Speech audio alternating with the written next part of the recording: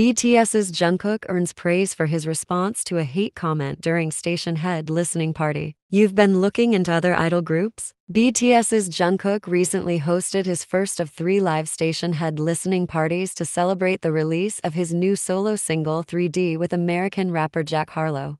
You've been Stationhead looking into listening other idol parties give groups? fans the Haha, unique opportunity to right. listen You're to free to music do along so. with some I'm of their grateful favorite for those idols who live, support me, all while but being there are able to plenty leave of people comments who or don't ask like me. questions You're through all my fans Stationhead's live here, chat so you feature. all like During me. Jungkook's But I have first haters. 3D live I live stream, knowing the that and BTS just accepting maknae it was as a fact. unfortunately Jungkook. subject to some hate comments from internet trolls, including one who informed Jungkook that they were looking into other idol groups. Jungkook noticed the comment, and instead of ignoring it, he addressed it in a way that earned praise from armies and netizens. After reading the comment out loud, Jungkook agreed that the netizen had the right to support whoever they wanted, while acknowledging and accepting that he has haters but is grateful for those who support him.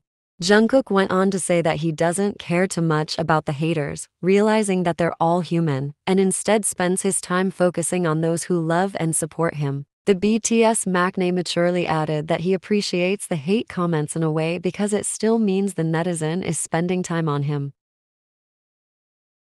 Jungkook again stressed that his hard work and time are spent focusing on fans, and while he's human and may let fans down or not be enough, his love for armies won't ever change. The BTS member concluded by promising to continue to do his best for armies until his knees give out and his voice won't come out anymore. Armies praised Jungkook's mature response to the hate comment, loving his polite clapback to haters. During his first 3D Stationhead listening party, he also revealed the story behind his shoulder injury.